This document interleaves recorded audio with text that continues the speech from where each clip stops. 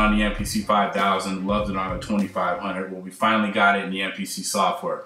It's direct recording. And what it does is it lets you record an audio track over your sequence while your sequence is playing. So if you're playing live guitar, live percussion, any kind of live hardware stuff, you can play it right over your MPC sequence in real time.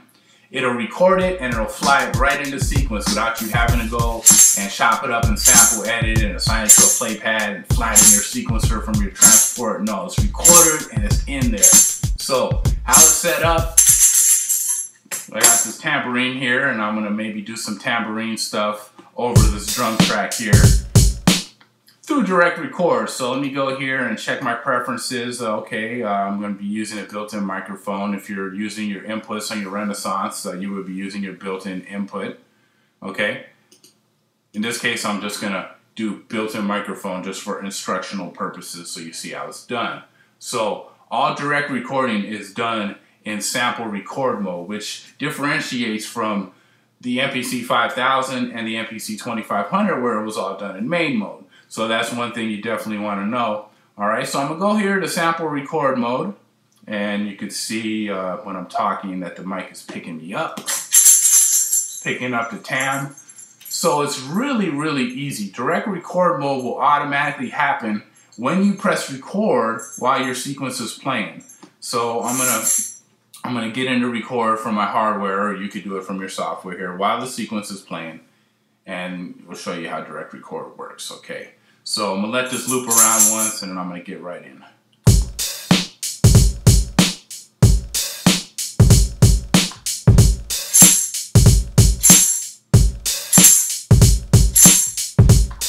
Okay, so there it is.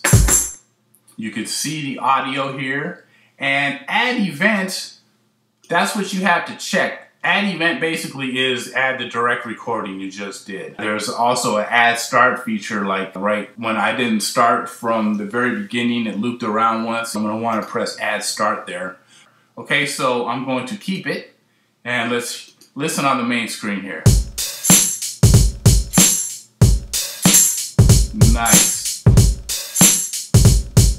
So you really gotta love that. You really gotta love that. I mean, how could you not? So let me go to another unused track here, and I'm gonna do another direct recording of just me talking. So I'm gonna jump back into sample record mode.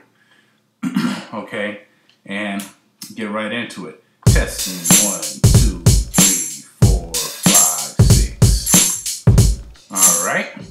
Sign it to a play pad. Add event. All right, and keep. And let's listen back. Testing 1, 2, 3, 4, 5, 6. So that's direct recording. You can see it's super easy, and it's just great for live instruments. I love doing live percussions. I like doing live scratches. I mean, hopefully this will bring scratching back.